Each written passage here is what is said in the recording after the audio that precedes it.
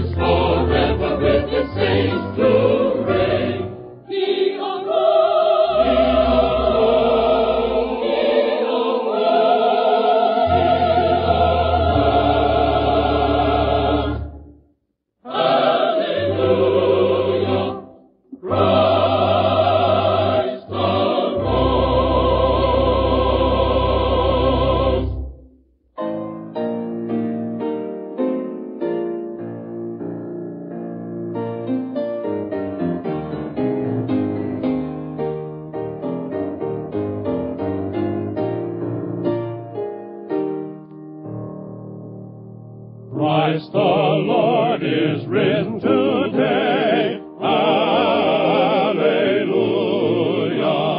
Sons of men and angels say, Hallelujah.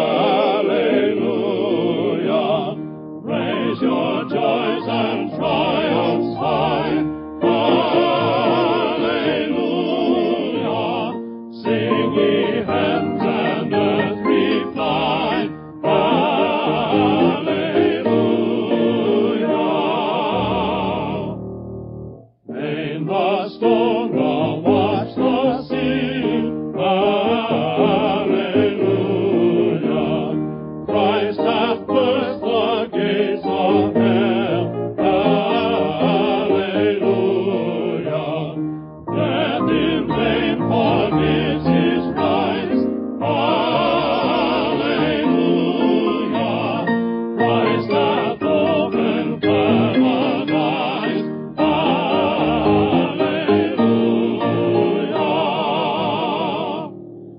Lives again our glorious King. Hallelujah. Where, O death, is now thy sting? Hallelujah.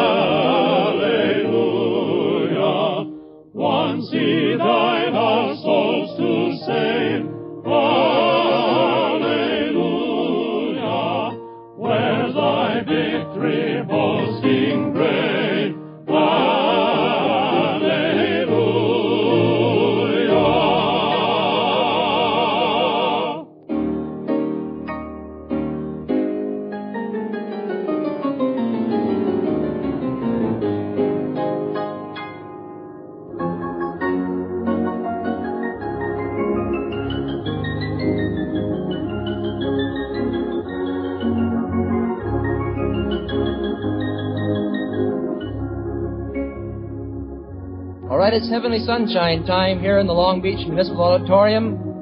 And I want this wonderful group that is gathered here today to stand now and sing that beloved chorus, Heavenly Sunshine. I believe there's some 3,500 people here today on this Easter Sunday. All right, everyone standing, please, and sing through Heavenly Sunshine and turn around and shake hands with those about you. Heavenly sunshine, heavenly sunshine, flooding my soul with glory divine. Heavenly sunshine, hallelujah, Jesus is mine. All right, that's fine, but that's just a good warmer-upper. So let's all sing into the microphone this time, out to the friends in Radio Land. Heavenly sunshine, flooding my soul with glory divine. Heavenly sunshine, hallelujah, Jesus is mine. All right, thank you very much, and you may be seated. Friends, we want to tell you again what an inspiration it is to us to receive your wonderful letters of encouragement, urging us to continue to proclaim the good news that Christ died and rose again, so that all that will might be saved. Your faithful cooperation in this ministry makes it possible for us to hold forth the good news over these many stations from week to week. So we will be looking for your letter this week.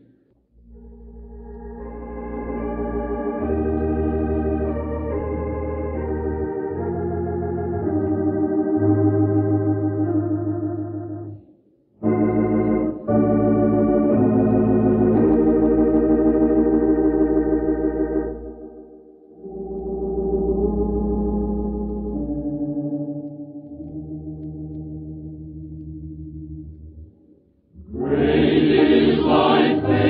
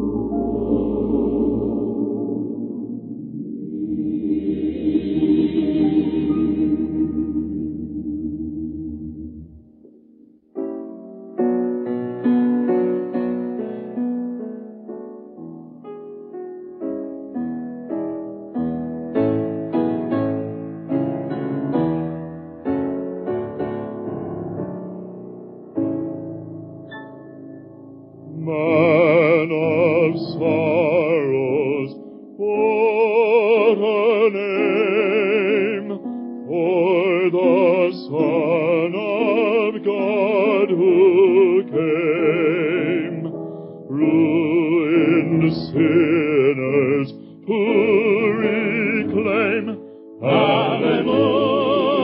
Hallelujah, what a Savior.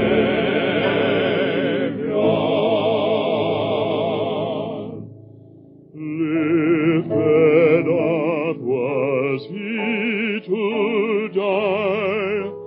It is finished was his cry.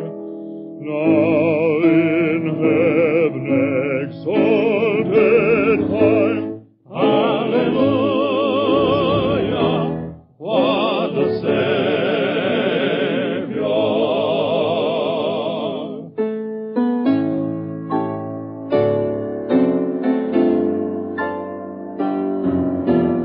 When he comes, our glorious King, on his ransom home to bring, then anew this song we'll sing. Hallelujah, what a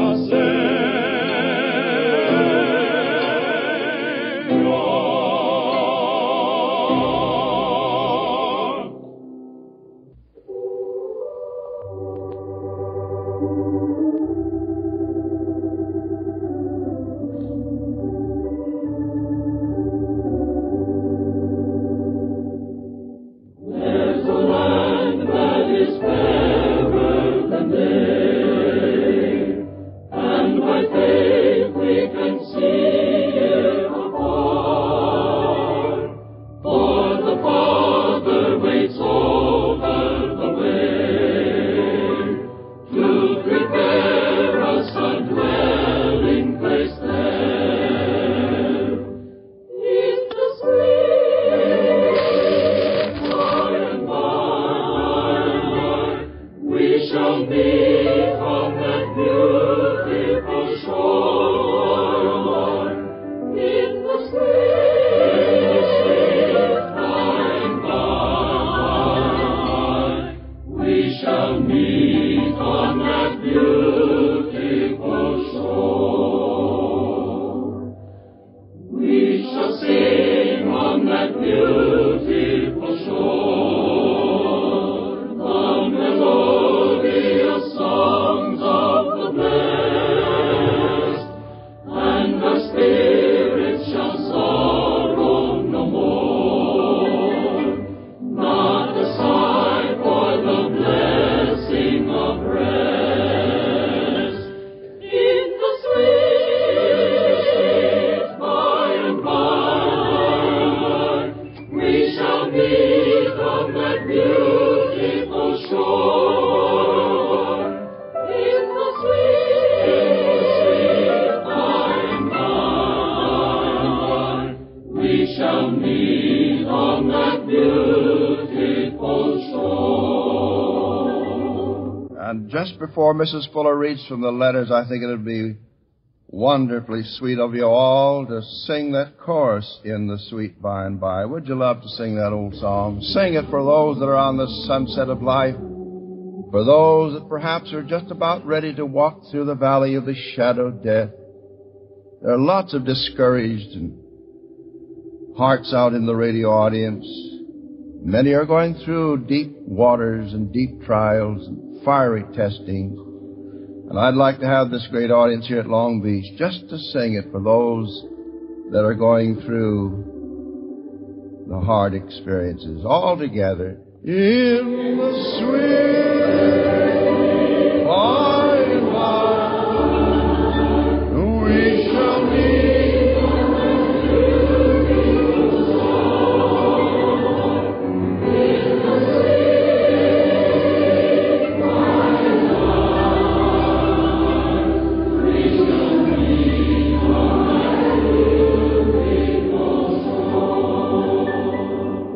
Mrs. Fuller with the letters. Go right ahead, honey. Greetings to you, friends. This is an interesting little magazine clipping that came to us evidently from missionaries in Belgium. Midnight church service. Thursday midnight. We rub our eyes, grab our bathrobes, and grope around in the dark until we find the door, And then we hurriedly shuffle out into the hall and down the stairs. No, it's not a fire. We're going to hear a church service. We are virtually starved for an American service. So each Thursday at midnight, we join the friends downstairs around their radio and listen to the old-fashioned revival hour. We cannot tell you how good it is to hear our old familiar hymns and music, and most of all to be able to understand every message, every word of the message, without bothering to translate it. That's interesting, isn't it? A good letter comes from missionaries in northern Nigeria, West Africa, saying that the broadcast comes in very fine and clear there, and it means so much to them so far from home. A lady very ill in Switzerland writes how she looks forward every Thursday night to the broadcast. It comes there from 12 midnight to 1 o'clock. But she hears it and finds great inspiration.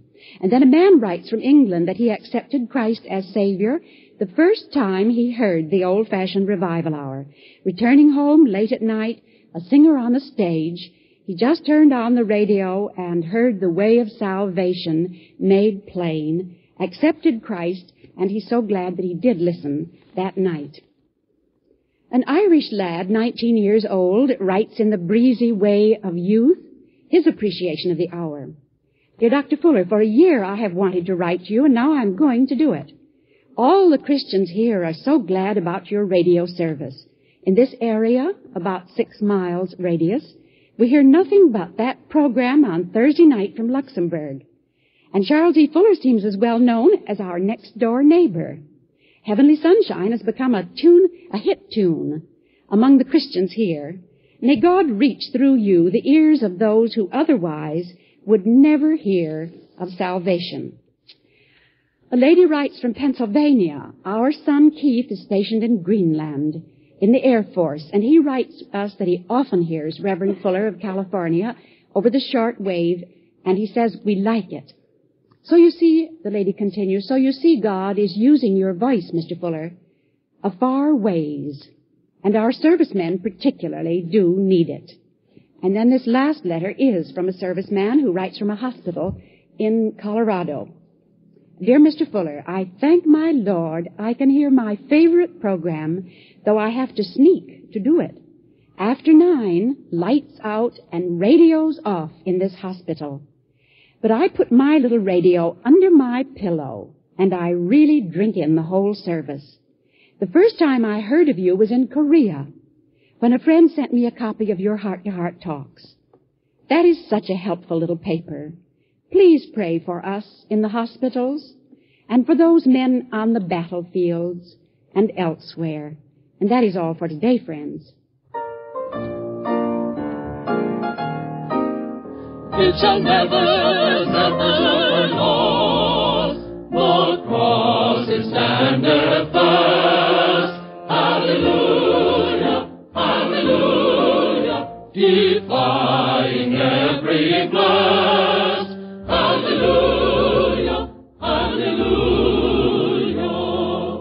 The winds of hell have blown, the world its fate has shown, yet it is not overthrown. Hallelujah for the cross. Hallelujah, hallelujah, hallelujah for the cross. Hallelujah.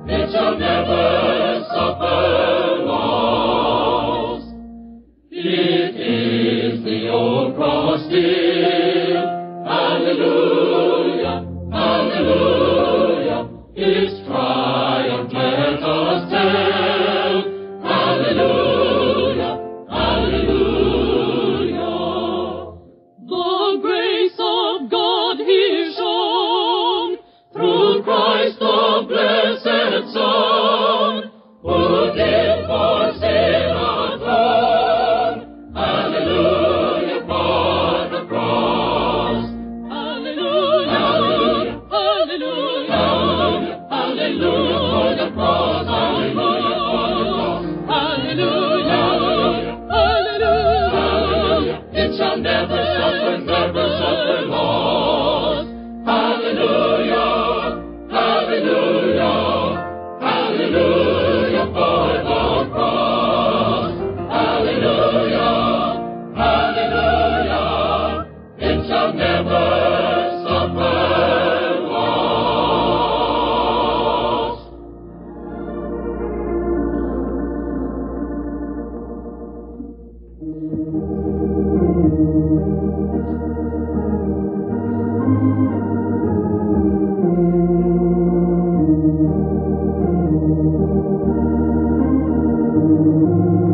May we stand, please, and sing two verses of number 113. Alas, and did my Savior bleed, and did my Sovereign die? Would he devote that sacred head for such a worm as I? Remain standing for prayer.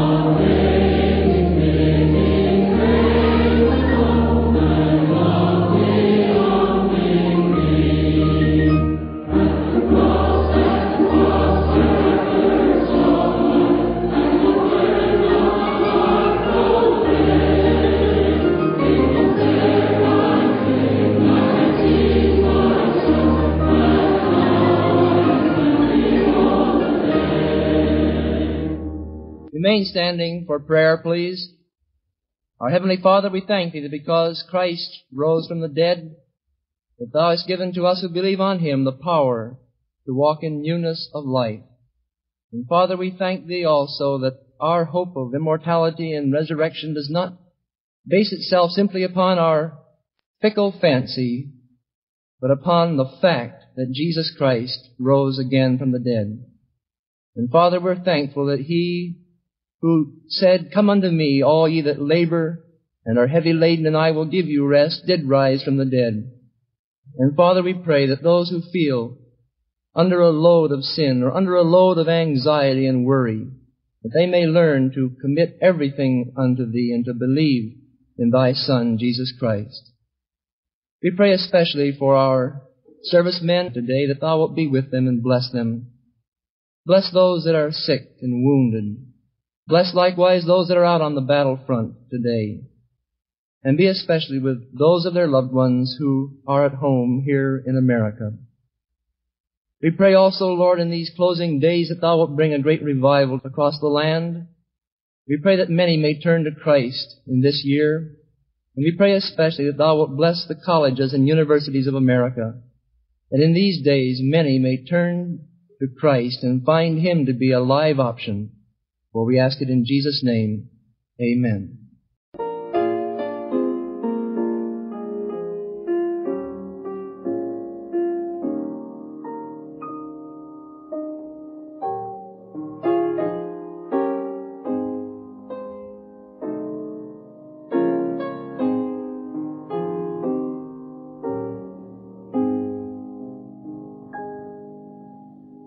Beneath the cross of Jesus, I fain would take my stand. The shadow of a mighty rock within a weary land, a home within the wilderness, a rest upon the way, from the burning of the noontide heat.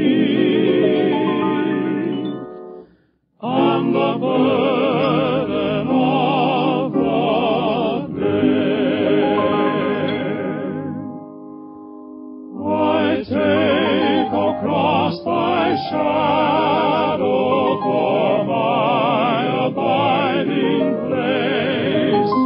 I ask no other sunshine than the sunshine of His face. Content to let the world go by, to know no gain nor loss. My sinful self, my only shame, my glory on the cross.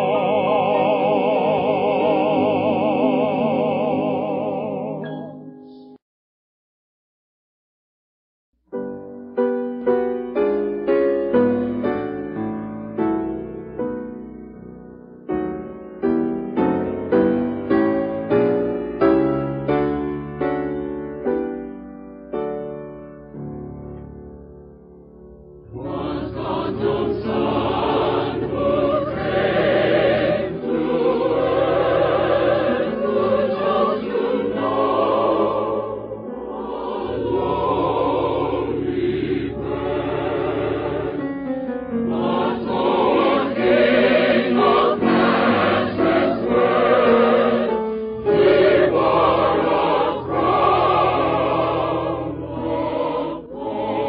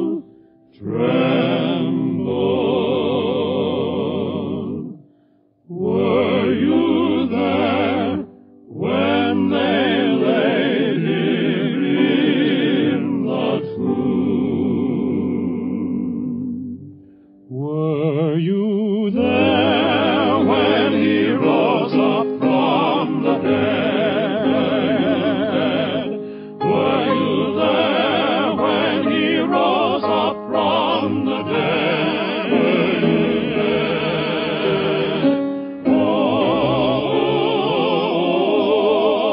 Oh, sometimes I feel like shouting glory, glory, glory. Were you there when he rose up from the dead?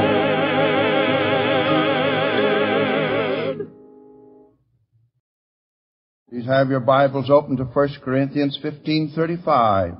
How are the dead raised up, and with what body do they come? False teaching concerning the resurrection of the believer's body had crept into the early Corinthian church.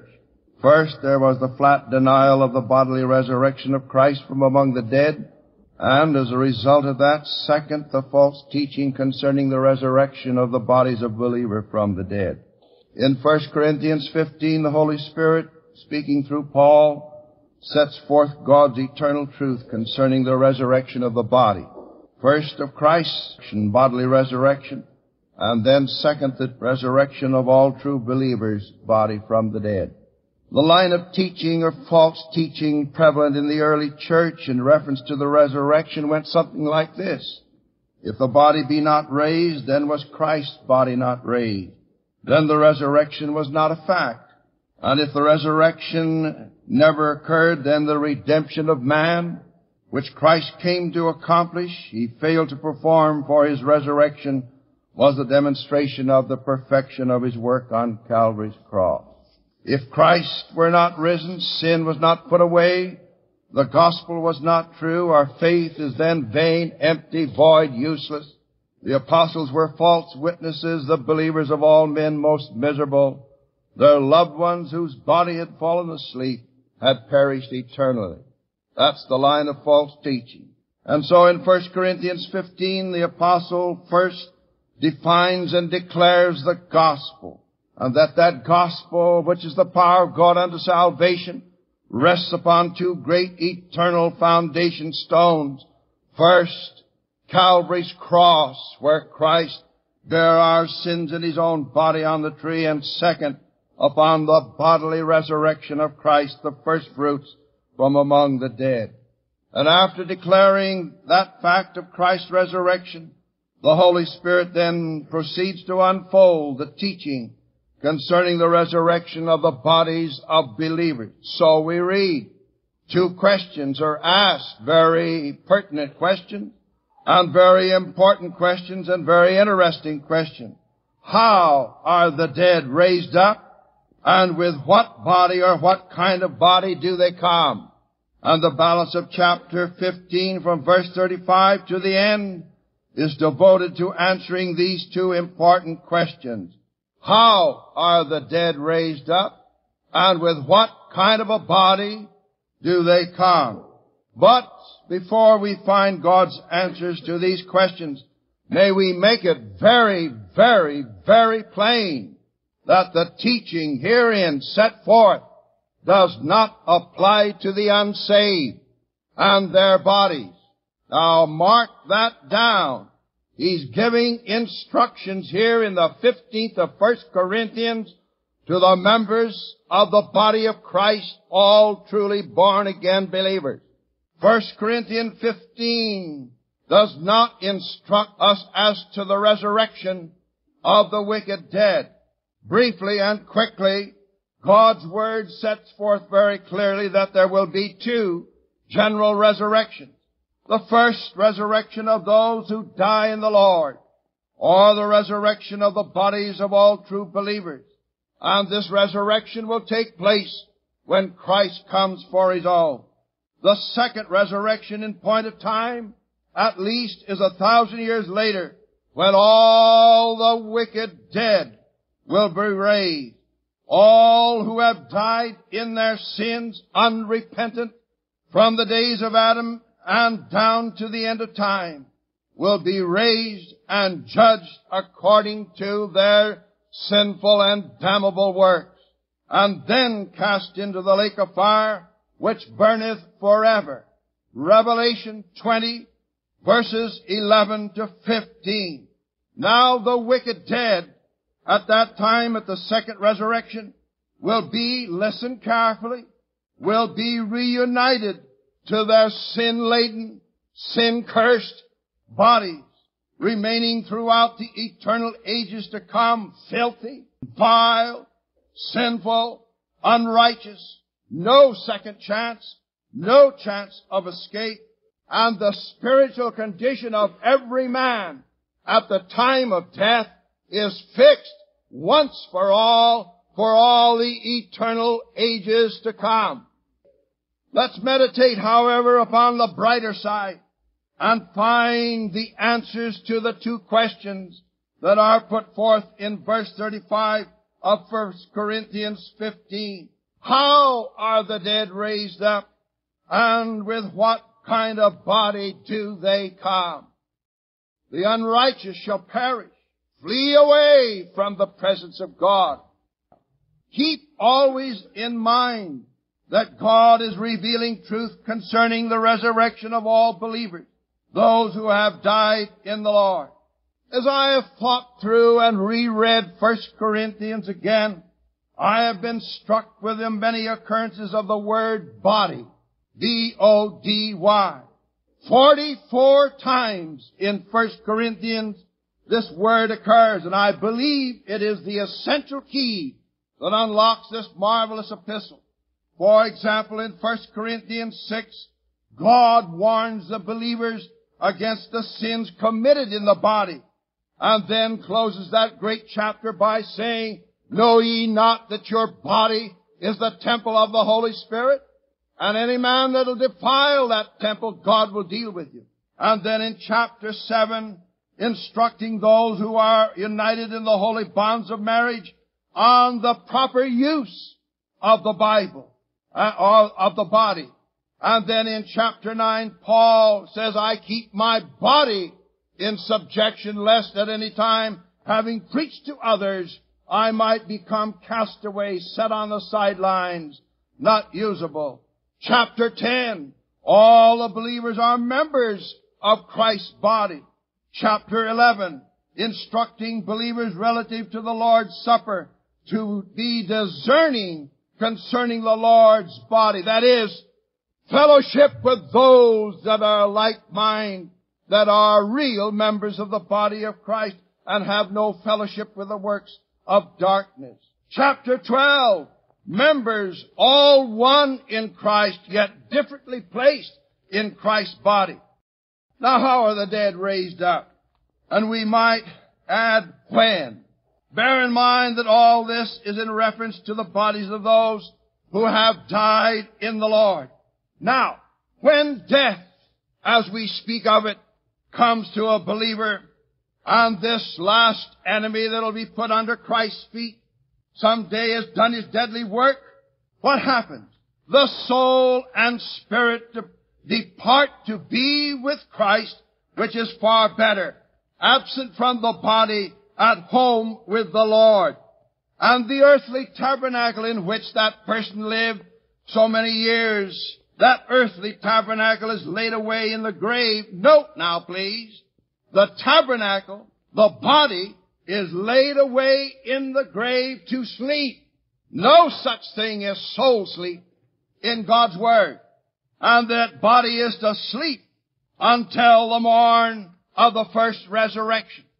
Now note, 1 Thessalonians 4:13, how are the dead raised? Listen, for I would not have you ignorant, brethren, concerning them which are asleep, that ye sorrow not, even as others which have no hope. For if we believe that Jesus died and rose again, which is the basis of the gospel, even so them which also sleep in Jesus will God bring with him, that we which are alive and remain unto the coming of the Lord shall not precede them which are asleep. For the Lord himself shall descend from heaven with a shout, the voice of the archangel, and with the trump of God, and the dead in Christ shall arise first. Then we which are alive and remain shall be caught up together with them in the clouds to meet the Lord in the air, and so shall we ever be with the Lord. Wherefore, comfort one another with these words. How is He going to do it? Listen, the same mighty power that brought the Lord Jesus from the dead, that same mighty power will be wrought in us who believe when Christ comes for His own. And when that last soul is saved that completes that body composed of the called out ones, He's coming. We shall not all sleep, but we shall all be changed in a moment, in the twinkling of an eye, at the last trump. For the trumpet shall sound, and the dead shall be raised incorruptible, and we shall be changed. And then in Philippians, the 3rd chapter, verse 21, a very precious passage of Scripture, how that the Lord is coming someday, here it is, who shall fashion this body of our humiliation, that it may be fashioned like unto His glorious body. In a moment, in the twinkling of an eye, our bodies will be changed. Now the second question briefly. What kind of a body will a believer come forth? 1 Corinthians 15 from verse 35 answers this question. This body, when death takes place, will be sown in corruption. It is raised in incorruption. And so we read that corruption must put on incorruption. The second contrast. It is sown in dishonor. It is raised in glory. Beloved, it doth not yet appear what we shall be, but we know that when He shall appear, we shall be like Him, for we shall see Him as He is. It is sown a natural body. It is raised a spiritual body. The third appearance in the 21st chapter. Oh, it's marvelous how He came and He walked and He talked with His disciples in His spiritual body. And then suddenly out on the hills and the slopes of Mount Olive, as He was talking to His disciples, we find these words. And when He had spoken these things while they beheld, He was taken up, and a cloud received Him out of their sight. And while they looked steadfastly towards heaven as He went up, behold, 2 men stood by them in white apparel. And they said, This same Jesus, which is taken up from you into heaven, shall so come in like manner as you've seen Him go into heaven. And so, supposing death comes to you, if you're in Christ Jesus, you'll depart to be with Christ, which is far better, absent from the body, at home with the Lord, clothed upon with the eternal house, not made with hands, eternal in the heavens. Your body will be laid away to sleep until the morn of the first resurrection. And then you'll become clothed upon with that glorious body, like unto His eternal glorious body. This is only to those that are in Christ Jesus. To you outside of Christ, there's no hope. You're without God and without Christ. It'll be the blackness of eternal separation forever unless now you believe on the Lord Jesus Christ and be saved. He's not willing that any should perish, but that all should come to repentance, and whosoever will may come. Let's bow our heads in prayer. No one stirring, please. Every head bowed, serious before God. Are you a member of the body of Christ? If not, you're lost, dead in trespasses and sin. But God says, come now. Come all that labor and heavy laden, I'll give you rest. Will you come? For him that cometh I will in no wise cast out. To you in the radio audience, kneel where you are. Look up into the Father's face and say, God, be merciful to me, a sinner, and save me for Christ's sake. God will hear your prayer and receive you. How many in this wonderful visible audience in Long Beach will quickly put their hands up and say, Brother Fuller, pray for me. God bless you. God bless you. I need Christ as my personal Savior today. God bless you. God bless you over there. Anyone else on the lower floor? God bless you back there. Hands going up. Up in the balconies to the right. Anyone up there? Put your hand up. Yes, God bless you. The balcony to the rear. Yes, several hands. The balconies to the left. We'll continue. Yes, God bless you. God bless you. We'll continue the altar call in a few moments. Every head bowed. This is Charles E. Fuller bidding you goodbye and God's richest blessing upon you. Jesus, I come to thee.